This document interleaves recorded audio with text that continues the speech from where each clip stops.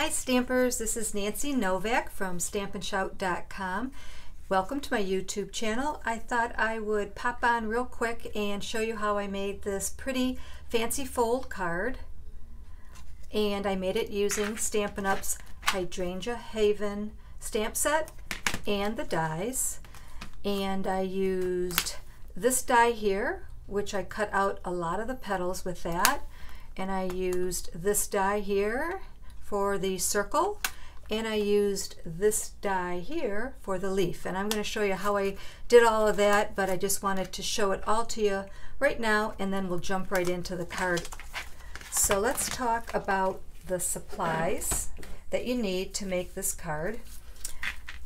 And you need a card base, and I'm using Gorgeous Grape, and this is 7.5 by 4 1/4, and I scored it at 2 inches. Then I have another cardstock piece that is 4 1/4 by 2 inches. Then I have 2 pieces of Designer Series paper, and this is the Hydrangea Haven Designer Series paper from Stampin' Up. And this is cut to 1 3/4 by 4 inches. 1 3/4 by 4 inches.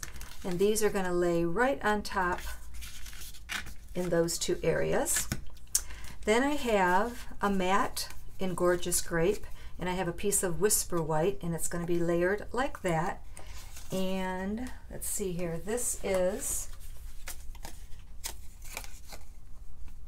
2 3/4 by 4 1/2, and then the white piece is 2 1/2 by 4 1/4. Okay, so just 1/4 of an inch smaller. Then I have the inside piece that is 5 1/4 by 4 inches. Let me make sure. 4 inches by 5 1/4. That's going to be going on the inside of our card. And then I have a little scrap here, and this is what I cut out using that die. So let me bring that in really quick to show you how I did it. So this is the die that you use, but I just wanted the circle, the top part, which is right there. And so all I did was lay it on here like this, and I just cut out that circle part, and that's going to be the base of that flower right there. Then I cut out many petals. As you can see, I have them all cut out. And what I did for that was I took a strip of that same Designer Series paper, and it's about 1 1/4 inches wide, and it's probably, let's see here, 1 2 3 4 5 6 7 8 9, it's 10 inches long. Okay, and I just took this die cut right here, and I cut out all these petals like that, so you can get 2 widths. So I have, what, about 36 or 38 petals. And you're just going to keep layering them and layering them until you get the look that you want on your flower. But first, let's go ahead and put the card together, because that's going to be really easy to do. So let me bring in my glue. I'm going to take this Designer Series strip and put it at the top of my card.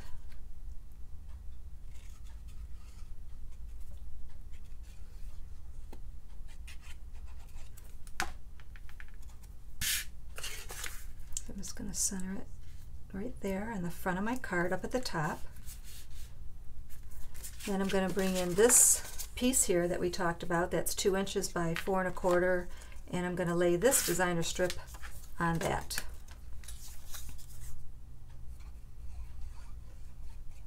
So for this you can use snail or glue, whatever you prefer. And we're going to do that. Okay, sticky fingers. Let me see if I can load any comments I have here. Hold on 1 second.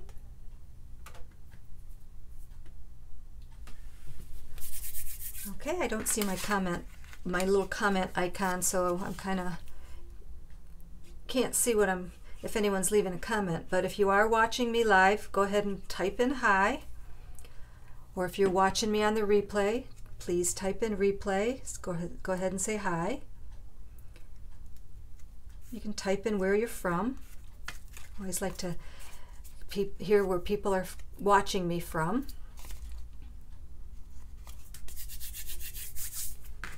A little bit too much glue on mine. It'll dry nicely though.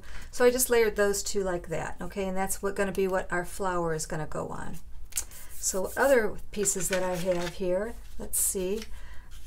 Okay, I also cut out earlier off camera the leaf, and this is Granny Apple Green. You can use whatever green you have that's in your scrap box. Excuse me. So I used this little die. Let's see if you can see it right there, to cut out that leaf. And then I also used that die right there, which comes in this set, and I cut out a little gorgeous grape tag. And then I cut out a piece of white that's going to fit on this tag. So I just cut it to fit, and I'll tell you what it is. It's about almost 3/4 by 1/2 inch. So you just kind of cut that out ahead of time. And I might as well go ahead and stamp this right now so I don't lose it. So let me bring in my gorgeous grape ink. We'll do all this easy stuff first. And I'm going to stamp on that piece of white the sentiment that says "For You."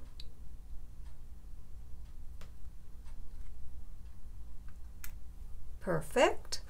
And then I'm just going to glue that, or you can use glue dots or whatever, to that little tag. Okay, just want to make sure I don't have too much glue on here. All right, so I'm just going to attach that to the tag. Okay, so we're going to set all this aside for the moment, and we're going to go back to this little piece that I cut out earlier. I'm just going to cut the stem part off that's showing. I don't need that. And we're going to go ahead and construct our flower. So all I did for that was, let's see if I can find my stylist. I hope I can. Oh, here it is. So all I did was I took my stylist and I kind of just poked these little petals to make them have a little bit of a dimension to them. And I didn't poke them all in the middle. Some of them I did on one petal just to make them look a little bit different. There's no rhyme or reason. So I just went ahead and poked all of them like that. And this is going to take just a little bit of time to go ahead and glue to the flower base, the flower base. But it's so pretty when you get it all done. Just making sure I have the right side up that I want to show.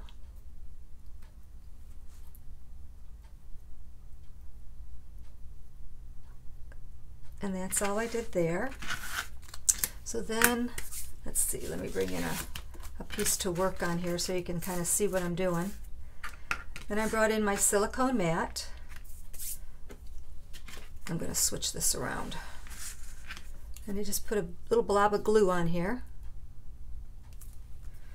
And I have some tweezers.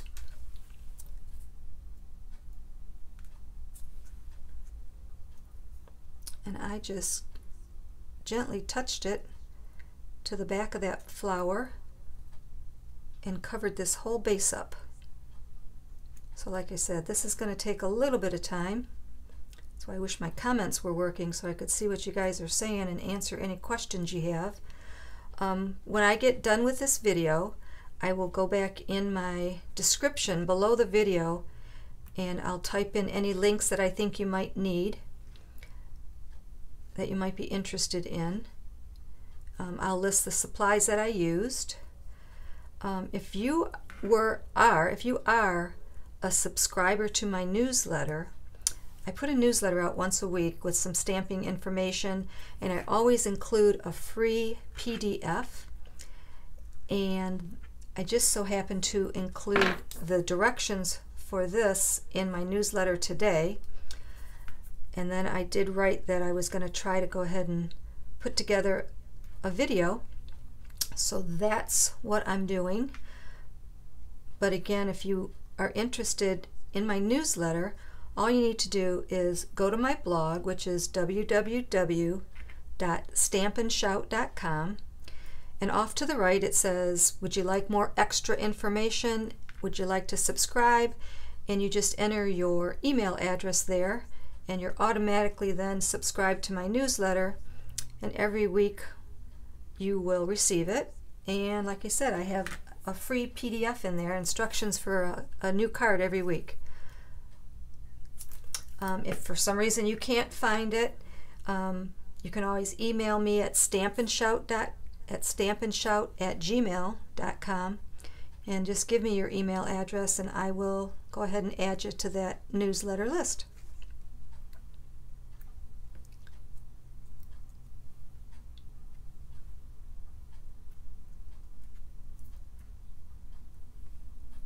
So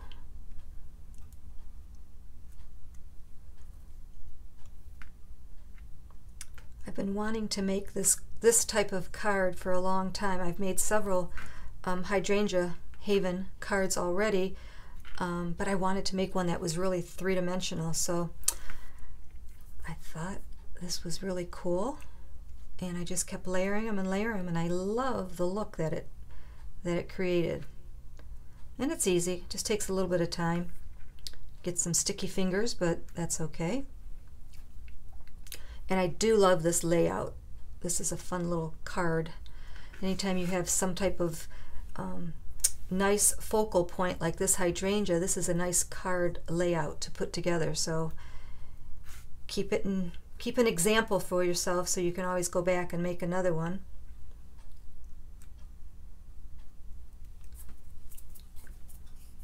Put some more glue down.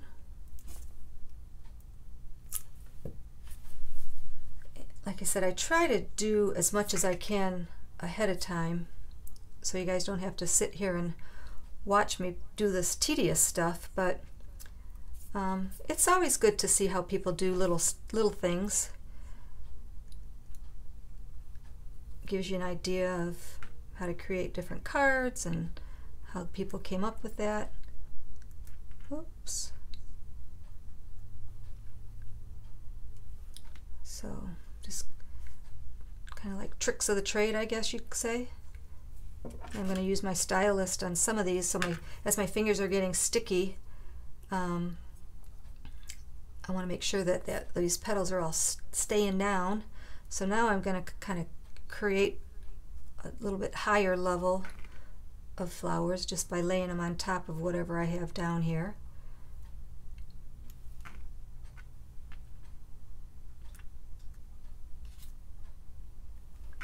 So if you do have any questions, like I said, you can leave it in the comments below. I appreciate your comments. And make sure you're subscribed and that you hit that notification bell, because that kind of alerts you as to whenever I am doing a new video. I've kind of slacked off on my videos lately because we got a puppy about 5.5 weeks ago, and he has been keeping me very busy. So he's taking a nap now. So I thought I'd sneak in here and show you how I made this card.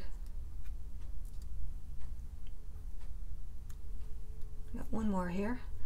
So like I said, this is about 38 pieces of, little petals. Okay. So now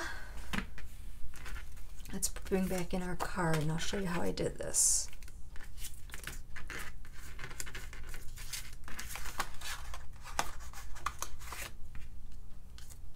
I brought this piece in like this, and I kind of laid it where I think I want it to be. I'm going to put some dimensions on the back.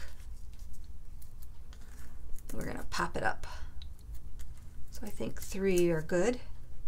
So again, before I take that backing off, I kind of just laid it down there and looked at it.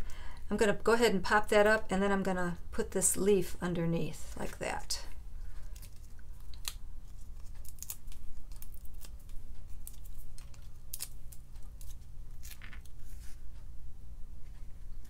that's going to go like that. I'm going to take this leaf, put it on my silicone mat. I'm going to put it upside down, and I'm going to bring in a little sponge. I need a little bit more glue, and I'm just going to dab the back of this leaf with some glue.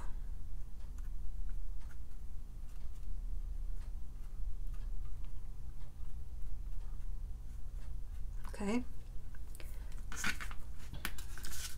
I'm going to bring this piece in. Gotta be careful. Sticky fingers, and it's a very fragile leaf, so probably should use my tweezers.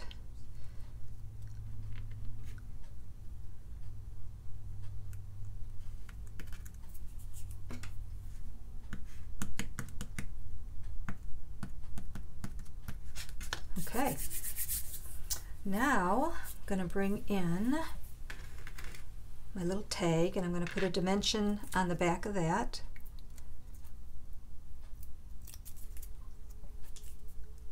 And I'm going to lay that right about there.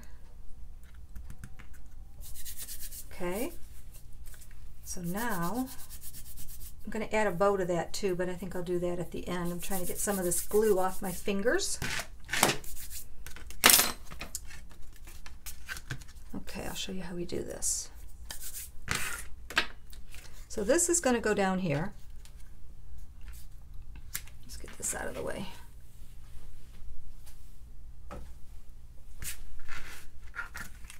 So I'm going to take this piece, just kind of dry fitting it all right now.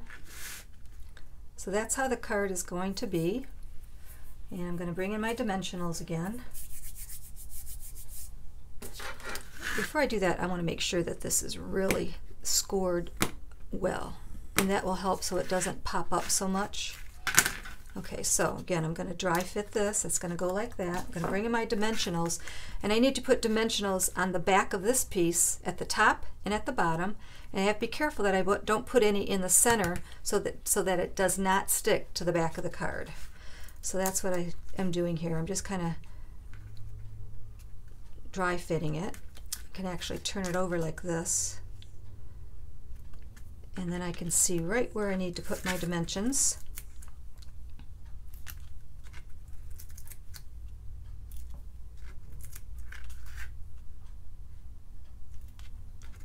And I'll put some at the bottom here.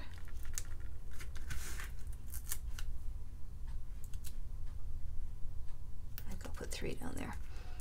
Okay, so first thing I'm going to do is take off the backing for the top, and I'm going to lay the top of this card down.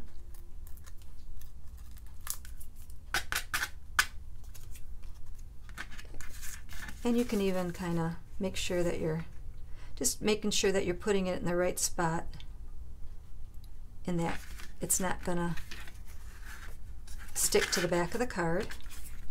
Okay, now this one is going to go right there. And I can take a peek, and I can see that my dimensionals are fine. The dimensionals are going to stick to this piece, but you have to be careful, and you got to keep this bottom piece in place as you do this.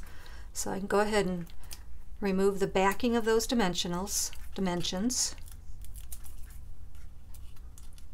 like that. And then again, I'm going to make sure that this bottom piece is right where I want it to go, and all I got to do is close the card up, and now it is stuck just like I want it to be. So that's the front of our card. Let me bring in my ribbon and put it on my table so I don't forget to do a little bow here. I'll go ahead and tie a bow really quick, and then I just attach this bow with the glue dot, kind of squished the glue dot behind the knot.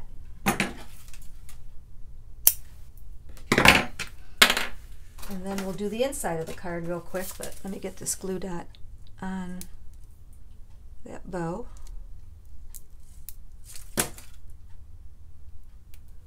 And I'm putting that right on that tag, like that. Okay, so front of our card is done. And we're going to do the inside real quick. So I'm going to bring in that stamping piece. Remember I told you it's 5 1/4 by 4. And that is going to fit right in there. So you just decide what sentiment you want to use, and I'm going to stamp Happy Birthday. And as long as you keep this right in the middle, so you couldn't have, let me show you, you can't have something that's going to be too wide, wider than this, because it's going to show. So this Happy Birthday is going to fit right perfectly behind that. So let me ink that up. And as long as I stay in the center, I'm going to be good.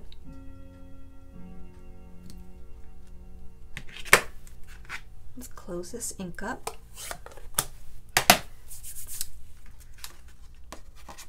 Okay, so I got that. And I'm just going to glue it into my card. And this will be done. So I hope you enjoyed this video. If you did, make sure you like it below and leave me a nice comment. I appreciate it.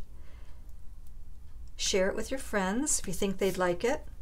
Like I said, it's quite easy to do, and I think it really is kind of spectacular when you get it done. It's just a fun fold. So there you go.